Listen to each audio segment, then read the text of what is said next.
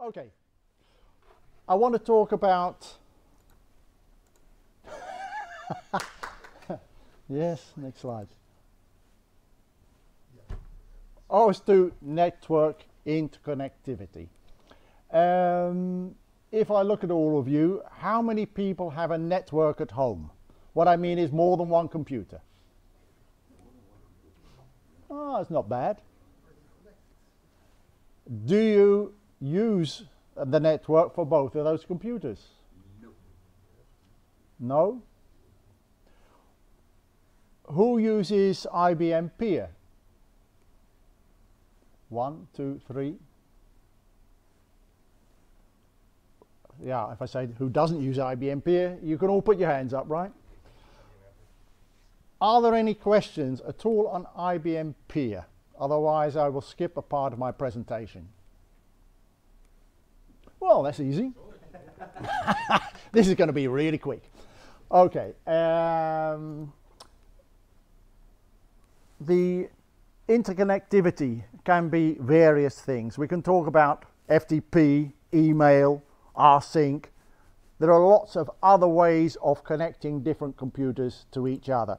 And of course we have peer-to-peer, be that IBM, peer services or anything else.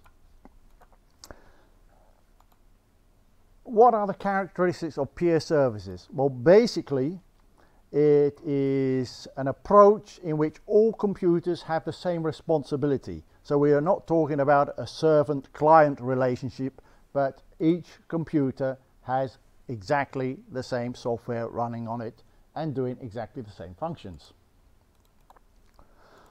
IBM File and Print Services started with the SMB, which is the server message block, which is still used today and is in fact the cornerstone of Windows networking. It works well, but it has poor security. That is our basic problem, I think, with IBM Peer. But if you're just using it at home, what's the problem? What's the problem? Well, a lot of the security issues only apply to Windows systems. No, it's true. They usually find exploits to run Windows code on, but we're not on Windows. So. Yeah. Okay, when we first had IBM Peer, we could connect to Windows machines and vice versa, so there was no real problem. Today, that doesn't really work. So I just want to highlight a couple of things between the IBM File and Print Services, and then we'll get on to the other part of the presentation. One of the things you probably remember in ECS, you had the possibility, oh, and here I use my, because I don't have a, oh, I do have a mouse on the screen, I thought. Yes. Ah, not bad, but I don't see it myself. No problem. This, you remember, you saw this in ECS, and you could effectively fill in everything.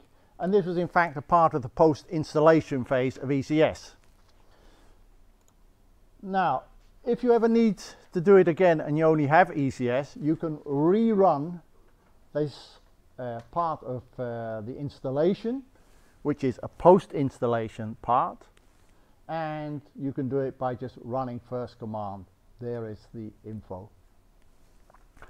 If we have a look at Arca OS, there are some slight differences. To begin with, during installation, you have to select, and I'm sorry this is so poor quality here, but you have to select what you really want. Peer service is not automatically included. You have to select it.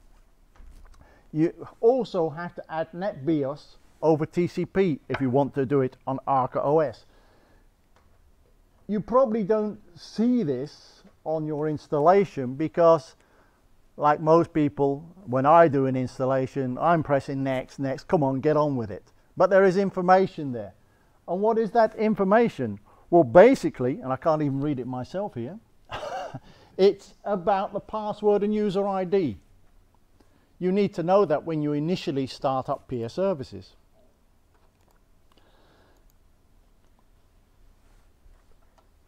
So in Arca OS, you can just fill in, and here it is written, the username that you need to know, which is user ID, and the password.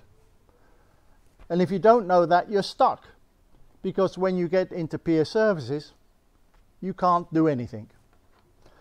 Okay, let's start moving on. So the defaults, you need to do user ID and password.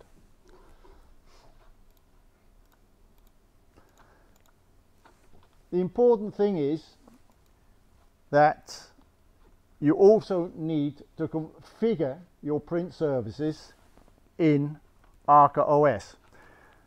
I'm going to go on a bit. Yeah.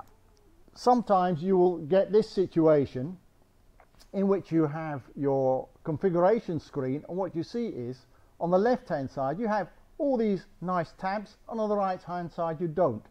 This is purely and simply because when you did a login, you're not logged in with administrator rights, and then half of the stuff is missing. So if you see that, you know what's the problem. I will skip all this unless we're going faster. Couple of other differences between Arca and ECS is that in the ECS version you have also a message service which is no longer available in Arca OS. I don't know if anyone ever used the message service. No. It's available. It's just not installed. It's not installed in Arca OS. There's no well, if you find a command line for it, it should work, but I mean, the objects should be there. the object's not there. We'll keep going through because I want to get on to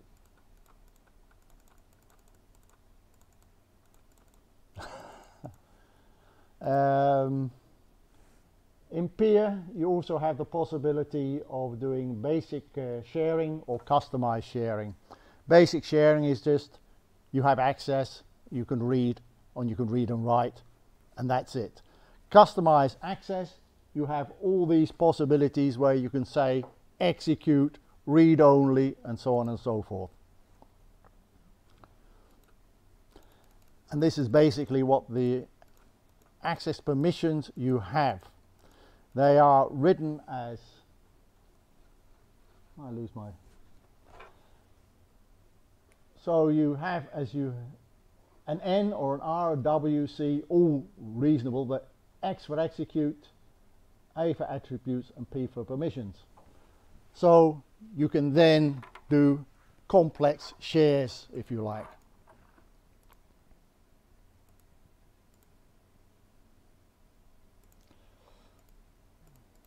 That's connections. This is all on the handout, so I will skip through this now to come to some things I want.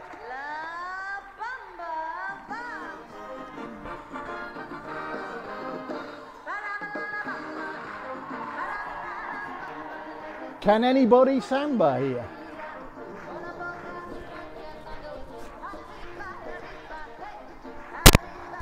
I can. Yes. Samba is the new solution. But what is Samba? Anybody know? Well, basically it's free software re-implementing the SMB network protocol. It is an acronym, almost. It gives us the possibility on OS2 to connect to Windows, Linux, Apple, whatever. I've only managed to connect to Windows because I don't, oh yes, and a Linux system because I don't have any others. The name was originally SMB server, but of course, like most things, somebody else had that name already. So what did they do? They started looking for a word with SMB in it with a couple of things to get a word. And the first word they ever found was Samba. And it has absolutely nothing to do with the dance, but it's an easy way of giving something a new name, Samba. You can keep your network swinging, exactly.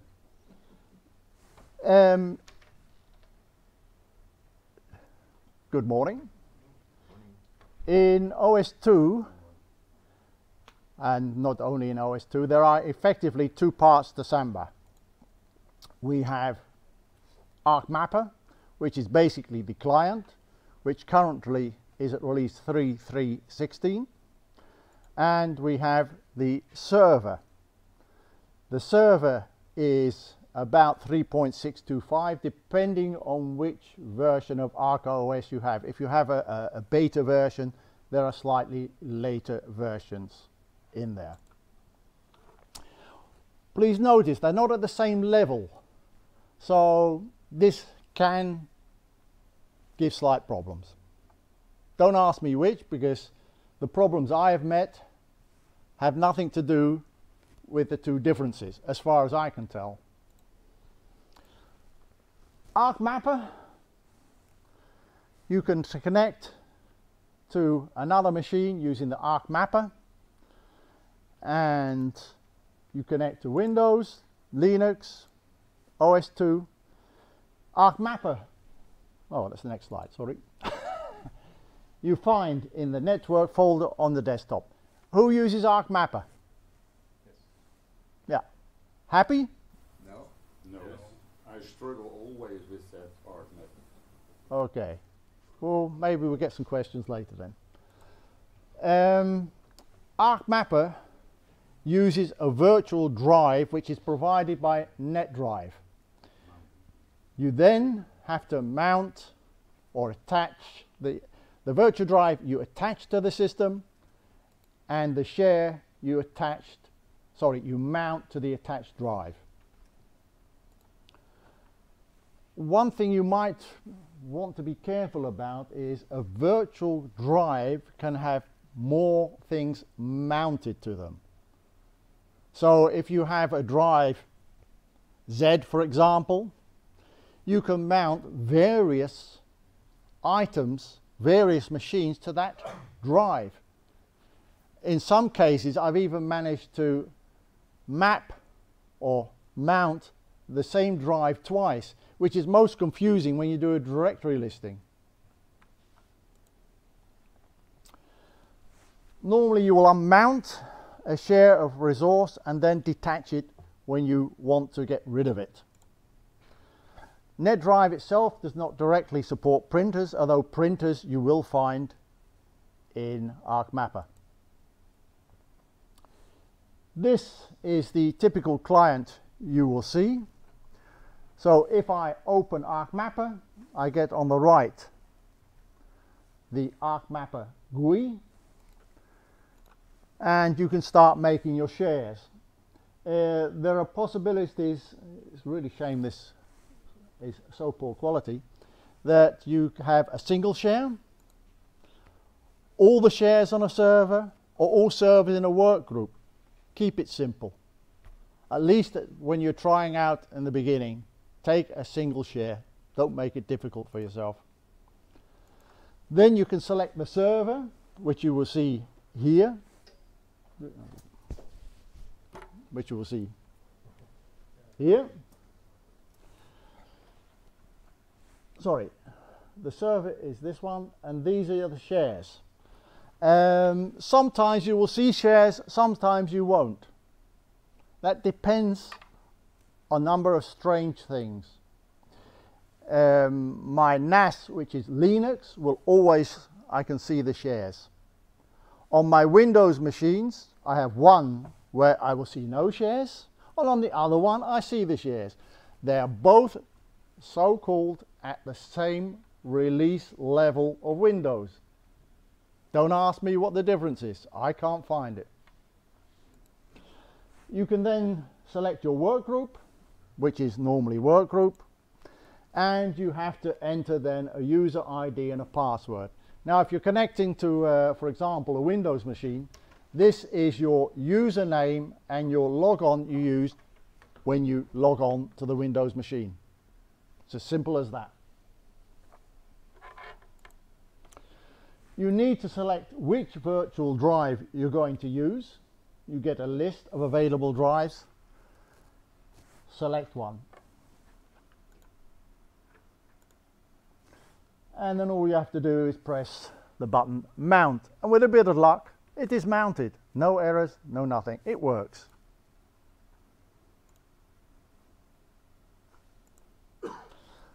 Okay. There's a strange button on the Arc Mapper called remove, which is here. You think, what am I removing? Well, the only thing you're removing is your input for your username and password. It's not really good. And there is a little LED there, this little green LED, which will go on once you've entered a number of characters. I don't know why. It doesn't seem to do anything. It looks like it's looking for the minimum number of characters, then it goes green. I've never seen it any other color than off, out, green, and that's it.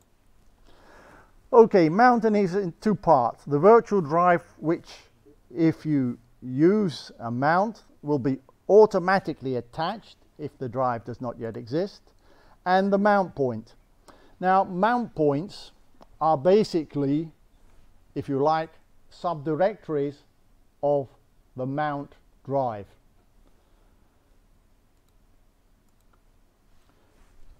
To mount something, you can do select a particular share, which is here. This is my NAS at home, and then I can either press with the right hand mouse button and it says mount, or I press the mount at the bottom, and then you will get the list where again you can select which drive you're going to mount this share to. You can mount read-only, which works. The support for Kerberos and other encryptions, it will in fact take the lowest first, and then if necessary you can select other encryptions. Just use the standard encryptions for Windows, for Linux, so there's no problem. It should connect. Of course, you will have to enter your name and password, your user ID and password. Personally, I keep the same username and password for everything because you can really get yourself confused, and it makes things easier if you're testing and it works. There's another method of mounting a share, which is quite simple. Basically, you're going to, it's really bad screen this, isn't it? I cannot, this is a button that says enable. On the printout you can read it, but if you go to the drop down list of file, you can then enable a particular share.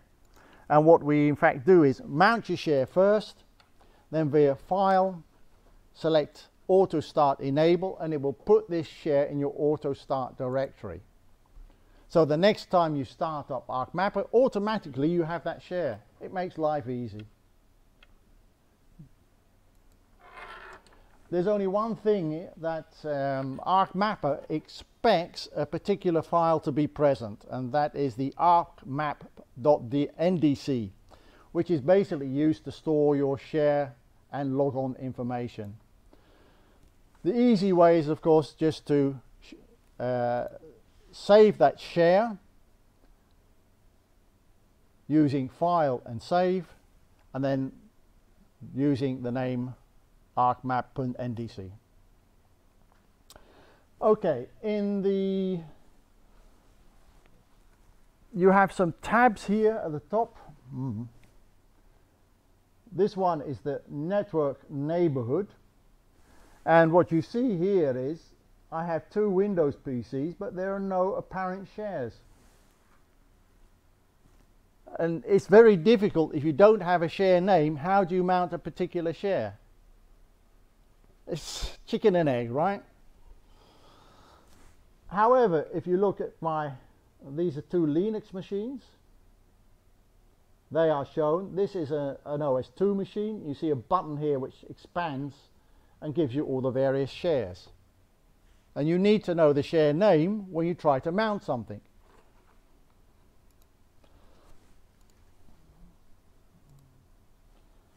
Okay, on a Windows 10 machine, how do you find the shares? Well, there are various methods, of course. You can use the SMB client.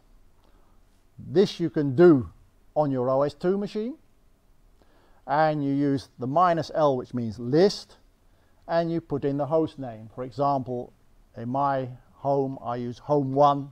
That's one of the Windows machines. Then you have to enter the user password and user ID. What you see, this is what you then get. Again, unfortunate that I can see all the various shares.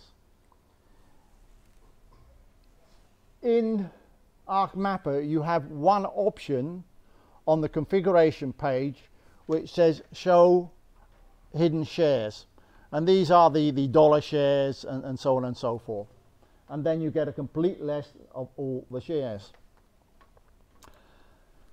What I had, let's go back.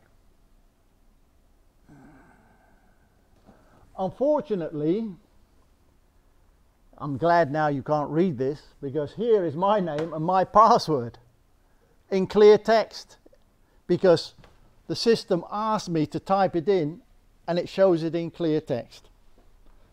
But if you trust your wife, it's not a problem, I suppose. Who does? Some Windows machines will not react to that command, so you have to use the -W option. So you say SMB client -L host name -W and the work group, and with a bit of luck you will then get a list. Some Windows machines won't work with that either. It's really strange. You have to use the -N, and this way you don't even have to enter a username and password, and you will still get everything if you are lucky. What I found on my system when looking around, that there are various versions of SMB client on the system.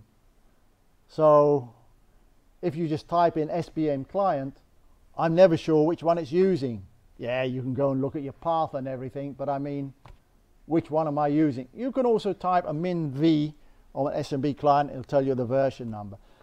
But they all seem to work slightly differently, and I have an idea that every time I connect to my Windows PC, that also works slightly differently.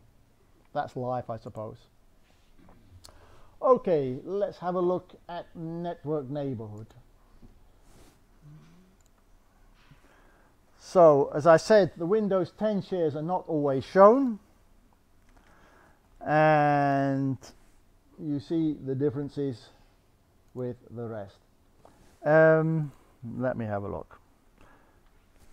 You also have a tab connection details, so if you've made a share and you've mounted it, you can see what is in fact been mounted. It's also shown in the left hand side of the screen with ArcMapper.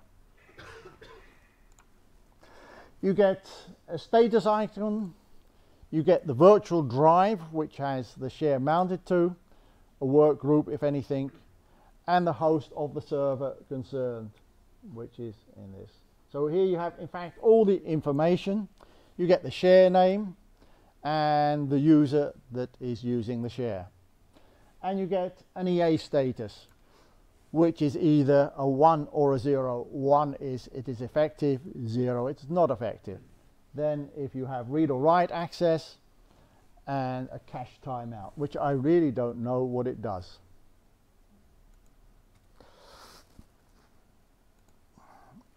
We also have global settings in ArcMapper for authenticating for browsing.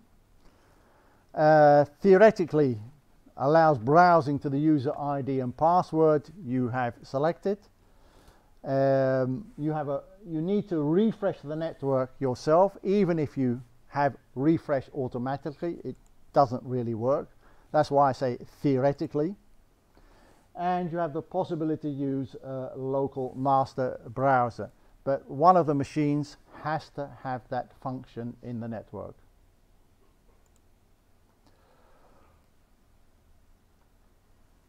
Which one that is, you can see if you do a listing of the shares, and you'll see underscore MB, and I forget the rest of the name, but I can correct that for you. You can also have show all special shares and the options, and then you create the dollar IPC shares. So do you want that or not? It's there. Remember inactive connection. So if you've connected something yesterday and you reconnect today, it will show it there but not active. Store credentials until next reboot. That's handy. As I say, I use the same password and username for everything. So if I say remember it, when I do another mount, I don't have to retype them in every time. They're there. Use is easy. But if you do a reboot, they're gone. It's pure in memory. There are other things you can do in the global settings, but well, you can switch on logging and log level, but well, I don't really use them. If you like, you can use mini icons, just less desktop is used. A bug. Yeah, there are bugs.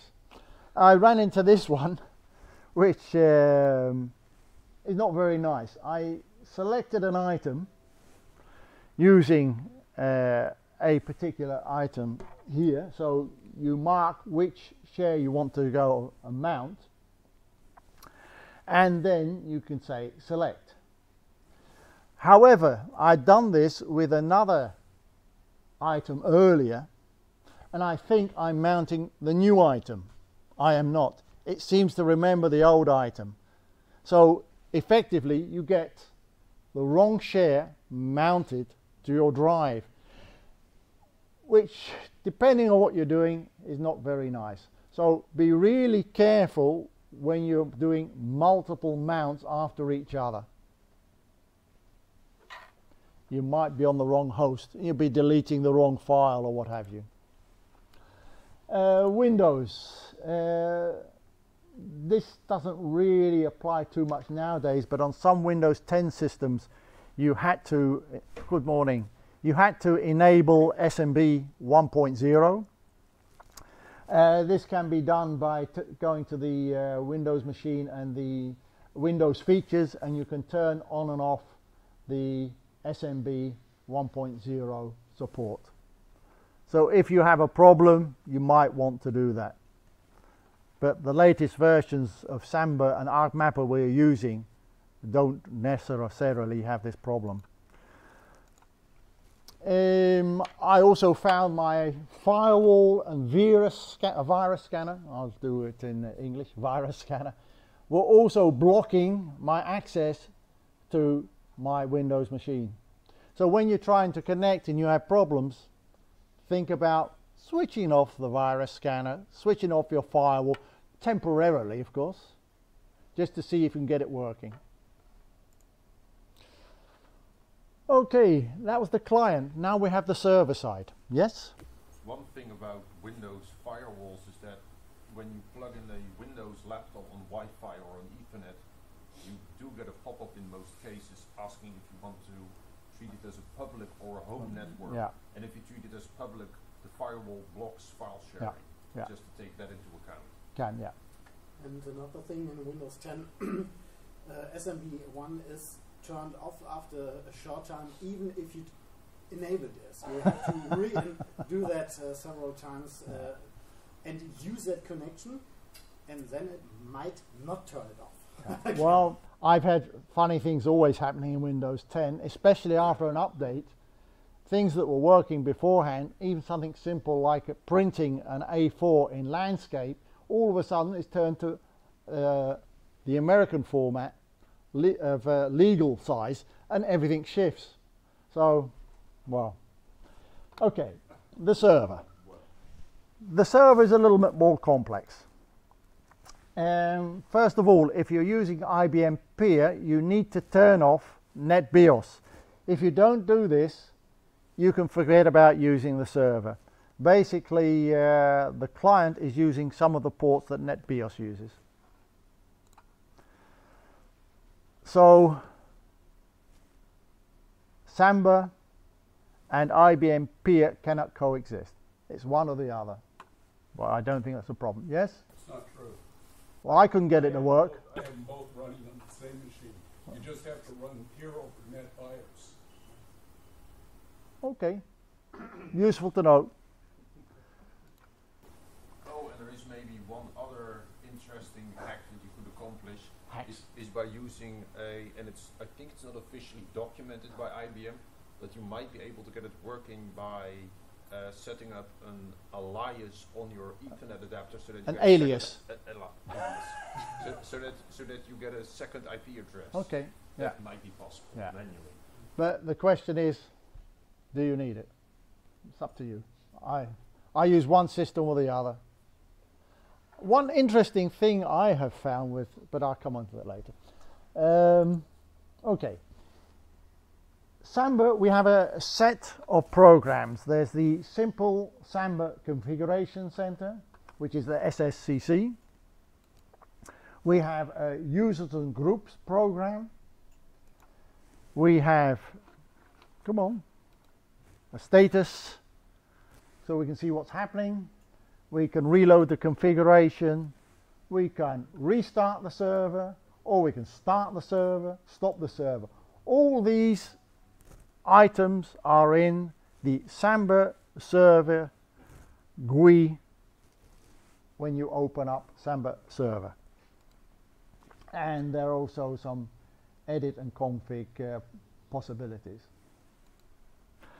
Okay. The simple Samba server configuration tool is what it says. It is a simple configuration tool. When run for the first time, and this was where I ran into a problem, it is, or it has, the option in the parameters /install. If you start it and think, oh, I'll go back and do it again later, the program will throw that away. And it will no longer start with install, but with config. So you try to install again, and you have a problem. You see a completely different screen. Simple enough, change to /install. In fact, as far as I can see, the program only uses /install. Anything else or nothing results in the configuration screen. So again, if you need to reinstall for some reason, don't forget to /install. But make sure Samba is not running, otherwise it doesn't work. So stop Samba and then change the configuration. Okay, so we said let's keep it simple, and we select a simple install. You have the possibility to change to an advanced version. You will get this screen, which basically is saying erase current SMB configuration, erase the backend, erase LM hosts, and install using yum. Now, I select everything. Certainly if you're trying to do things and you want a clean slate, and press continue. Now, you're sitting there and wondering what's happening, because there's nothing worse when you press a button on a computer and you don't see anything happening. You immediately think, there's something wrong. Well, in this case, it's Yum. It's busy from the network, loading everything down. And this can take several minutes. And if you look at the bottom of your screen, you will see that the Yum install is busy, and that's minimalized. Or you can use the control escape, and you see in the list of active programs that Yum is busy. So, and wait, and wait. You might get some messages, but eventually this will appear. And this is the screen which is very important, because you have to put in your root password. You have to say, I'm the boss on what it's going to be. The username is always root, and you have to fill in your password twice. Currently the configuration is for a minimum of 5 characters, but you can change that if you wish. Leave the rest as is. It doesn't have much sense to change it unless you have very particular configurations. You can select one of two things. You can either say select the default configuration, or you can use the migrate peer configuration. What is the difference? It's very simple. When you say create Samba shares, it will map every drive on your machine to a Samba share. All directories, everything. If you use the migrate, it will take what you have originally specified using peer and use those shares. So, what do you want? You can, of course, modify it later. That's what I said. Okay. During the start, you'll be informed that a guest has been added. You'll be informed that the root has been added, and it will ask you to add a user later. Press close. You will also see during the installation that he has here create backend. There are in fact 2 backends, SMB password and TDB SAM, which are effectively the databases for your passwords and accounts.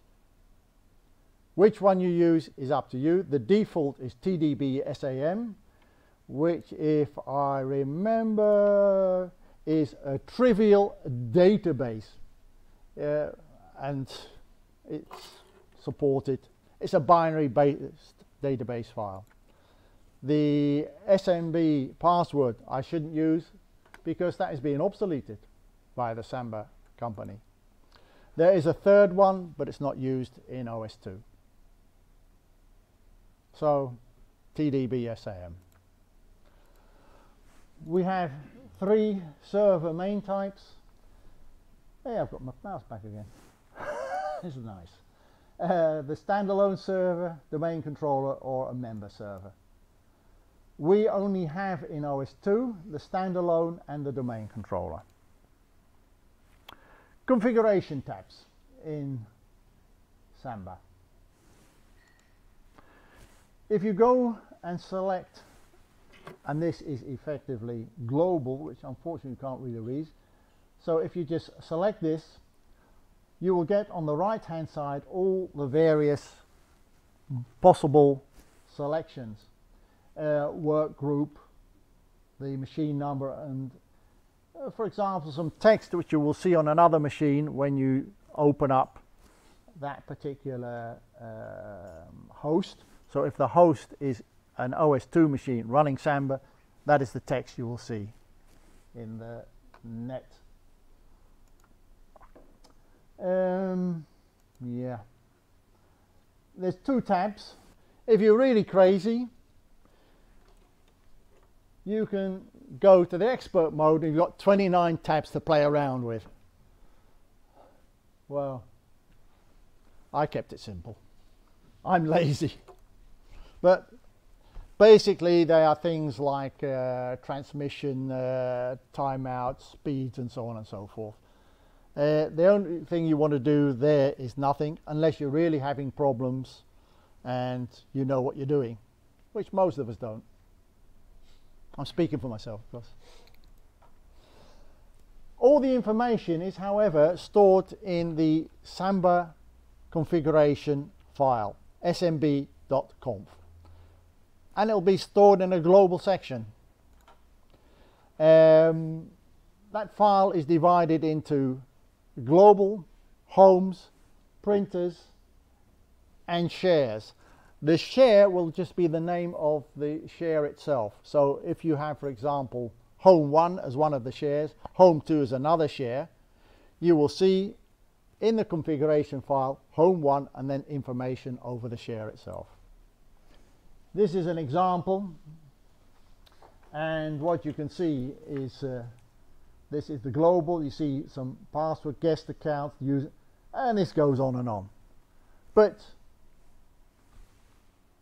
what you see in the file is exactly what you can adjust in the simple configuration tool.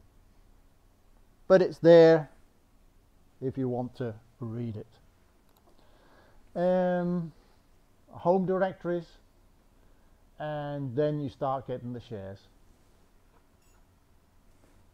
This is one of the options you have in the configuration on, I think it's on the second tab, where you can hide particular files if you wish. Somebody said on the internet somewhere, oh, then I can get rid of all those lousy Macintosh shares that keep listing everything. Here you see a printer is also in there. This is my printer. I haven't looked further than that. And another drive. Okay, users. That's the next thing you need to do. Once you've got Samba up and running, is start to define your users. Well, you already have the root, and you can go and change anything using the Samba users and group. You'll need to put in the root password and the username. Sometimes it will give you an error message because here's, instead of root, for some reason you have user, and it says this is not allowed, and it changes it to root automatically, and then you fill in your password. But okay, here you can create users, edit users, delete a user, join a user to a group. Doesn't work, not by me. You had any success? No. Okay, thank God. It's not just me. Or leave a group. Same options are available with the right hand mouse button, but this is so often the case in OS2. We have more ways to roam, and sometimes they are better. In the user dialog, did you have this problem with German language? Well, you can specify the user and his name. You can give some more info, but then the account description. Now, for our German friends, this is easy. There is Standardbenutzer, Alternativbenutzerkonto, Administrakonto, and a Gastkonto. And why it is in German, I don't know, because everything on my system says EN, English. Okay, I think it's Mergel again. She's being difficult. It was developed in Germany, yeah. Bitwise Works did some stuff on this. Okay. You get various things like home directory and user IDs, but okay. There's also allowed to use swap. Let's go on here. So name, or if you're a klib user, yeah. There are two types of users in the database. One is a klib user and the others are non-klib users. I don't really know what it does. Does anyone? Okay. Then account types, I've put the names now in English. So for the non-German speakers, your password and SWAT. SWAT is a Samba web administration tool. As far as I know, it doesn't work with OS2. You used it, Greg? No? Okay.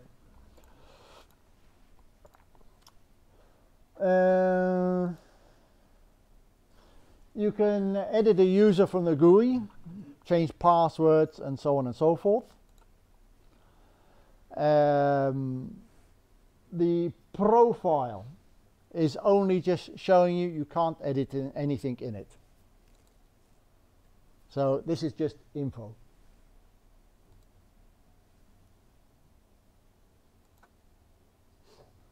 Again, just info in the various tabs. You do have a button called PB Edit. This is a method of editing your database. So effectively, you should be able to change the options by using that console. That is a program on itself with lovely options which I do not know. Groups dialog. You would expect you can create and delete a group. Doesn't work. Map or unmap a klib group to the Samba group. Doesn't work. You can make a restoration script, which makes in fact a command with the various things you should make a group with, but it doesn't work, at least not for me. And you've got the same thing happening with the right hand mouse button. If you wish, you can show only Samba groups. All this does is the very first one is in fact a klib group, that's the root. It just doesn't show it. So, I don't know. Policies, oh, these are nice. These are functions to say, for example, if you logged on, how often you can try. Once, twice, 3 times. It should then block the system. Well, there are lots of these things you might want to play with. You can here do the minimum password length if you wish. The default is 5, so for us home users this is not really interesting, but it's there. And I can imagine if some people use Samba for more things as in business, they would want to arrange some of these functions. Okay, this is all the various options still left, quite a few, and some of them are not really obvious what they're doing. We also have a remote procedure call console, another option within Samba. And apart from the remote procedure call console, you also have save, refresh and help. The remote procedure call console, if you want to know anything about it, use this link and it will give you more info. One of the tabs is flags.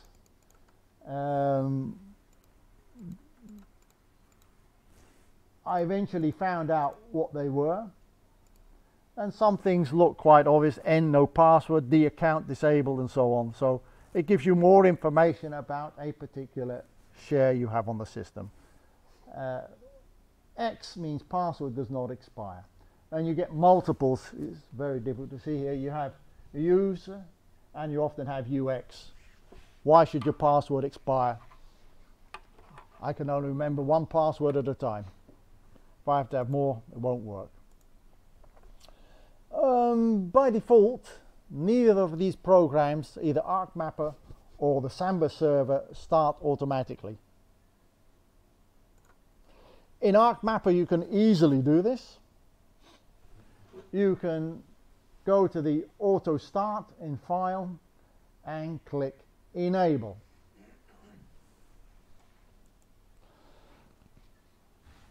If necessary, you can delay the enabling. So if you go to the startup folder, look for ArcMapper there, and look at the parameters, you can add minus delay and then some delay in seconds. I always delay it about 20 seconds. The problem is that when anything starts in the startup folder, at that moment in time, the TCP/IP stack is being created. So if you're too quick, the first share in your ArcMapper fails and the next two will be okay, which is frustrating. So put a small delay in. See what works for you. Don't forget to put something in the ArcMap NDC, otherwise it'll give an error. You need to say when you start up if you're going to load anything or not. Okay, the Samba server itself has two daemons which are started by the command smb.command. You can either use the GUI and the icon start and it will start it, or you can go into the status and there's a button there which says start, and you can start the daemons and you see that they are running. That's nice because then you know something's happened. Samba script you can add, because if you put the start Samba server program in your startup folder, it will also try to start immediately. There is a small wait on DHCP I've seen in that command, but well, just put a small delay in.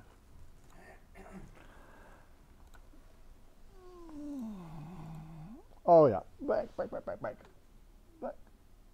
So I'm missing something. Oh, this is a duplicate slide, I think. Sorry. Okay, performance. You may have been reading on internet that the performance of Samba is not so great. I tried this. Unfortunately, I have a problem that I cannot connect a Samba to a Samba machine. In my home situation, if I have one of those machines on, it blocks the other one. Really strange. But anyway, what I have done is I copied a big file from Windows 10 to Samba. So from the Windows machine, it took 24.9 seconds. I got this speed. I went the other way around, and from my Samba machine to the Windows 10. Slightly higher. What was interesting, and these are the same machines actually, only then running Arca or Windows.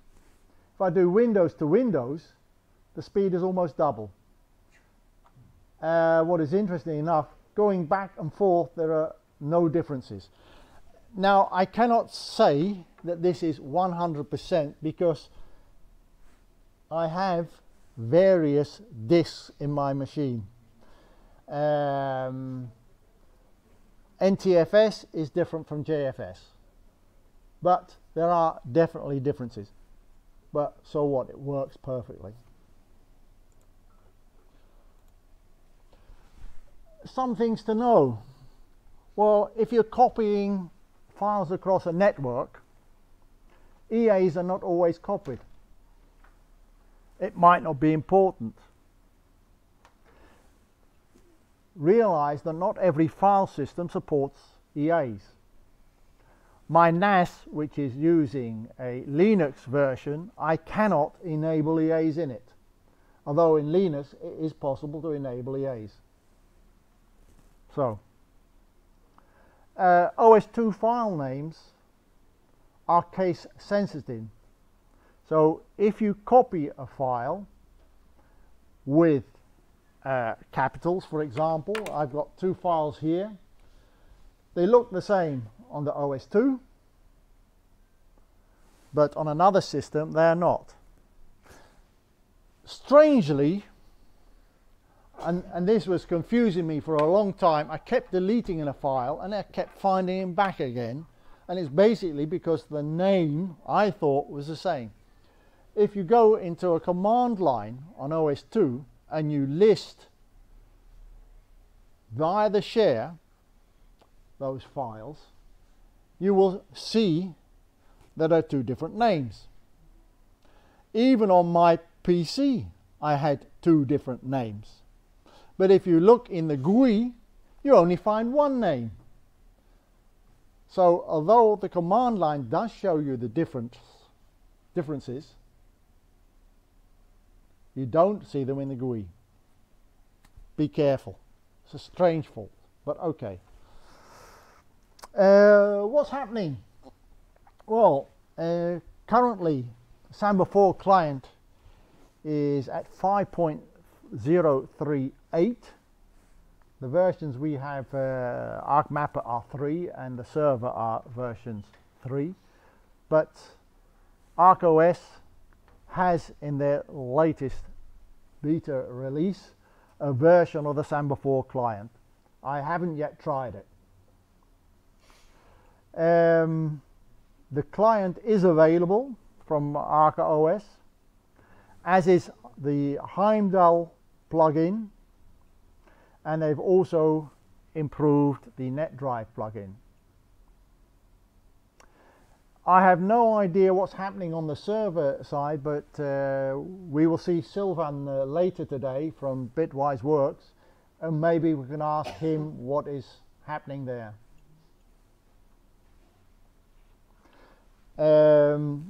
Just for your info, the current release on Samba from the Samba group themselves is at 4.1.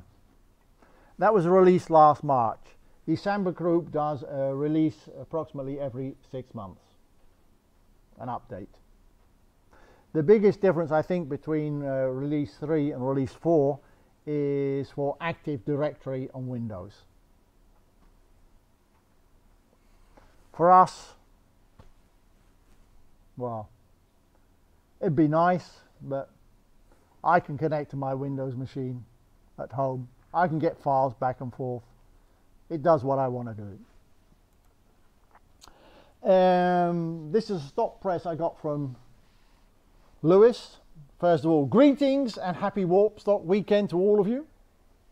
That he said. And he said that the following packages have just been added to the ArcNoah repository. And these are the Heimdall updates.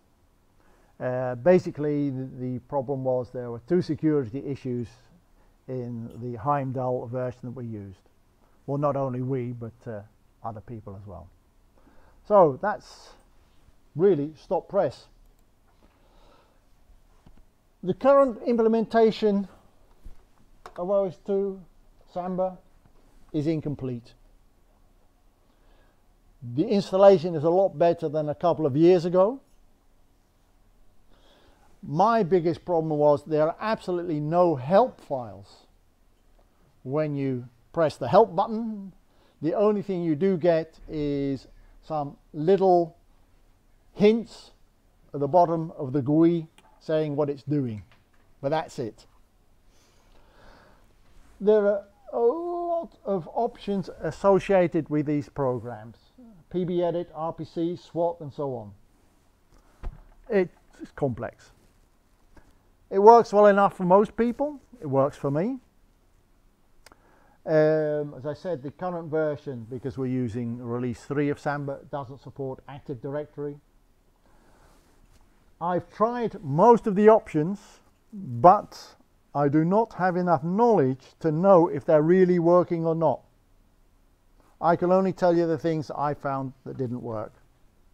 However, it provides us in OS2 with the possibility and the capability to connect to most other networks, and I think that is the most important thing.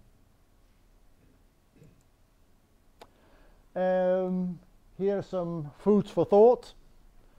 You can start reading everything you want about Samba. The Samba user documentation is online. It's version 2, I think. They have a version 3 online, but then you have to subscribe to it. But I found the documentation, insofar as it is there, is very good, but it doesn't always tell you things you want to know. But what's new in documentation, guys? Okay, questions. Now's your chance. Fire away. Thank you. Any questions? Experiences? One thing I've noticed with certain network routers at home is that the ISP somehow configures the router in such a fashion that your LAN inside gets an external IP address of the ISP. There's just one thing that screws things up sometimes, is that for example, a Fritzbox has a built-in list of devices with the NetBIOS name, and in some cases that's used for file and print sharing. The result is that when you try and browse a network and it's set to an external DNS, you don't get any of the devices listed, and when you then change the router to give the DNS address of your local router, they do suddenly appear in the list sometimes. So that's something you might want to look at. Might be an effect of the primary master browser issue. The thing that's first booted up was either usually a NAS or even in more cases the router. That's true. Gets a master browser, and in some cases, if you reboot that thing, another unknowing thing gets that outside. In my case, because my NAS is always on, that is the master browser. But as I said, if you go and look at the shares using SBM client and you go listing the various hosts, you will come with one which says underscore MB browse, I think it is, and underscore. That's then the master browser. In my case, it's always the NAS because it's on. Actually, what happens is when you boot up, all the computers are shouting at each other, and one says, I'm the boss, and says, I'm the master browser. And which one that is? Well, it's generally the one that first comes up, or the one that's been on the longest. And my other machines, I switch off now and then. Okay, gentlemen. Any more questions? Last chance. Buy your tickets now. Well, if there are no other questions, I thank you. I hope I may have helped you a little bit with this presentation. On the website, the complete presentation, including everything about IBM Peer, is there. I thought, well, then we have a complete list of everything. If you have any questions later, you know where to find me. If you have questions in the future, I won't give you my telephone number. But seriously, if there's anything else, you know where to find me. Thank you.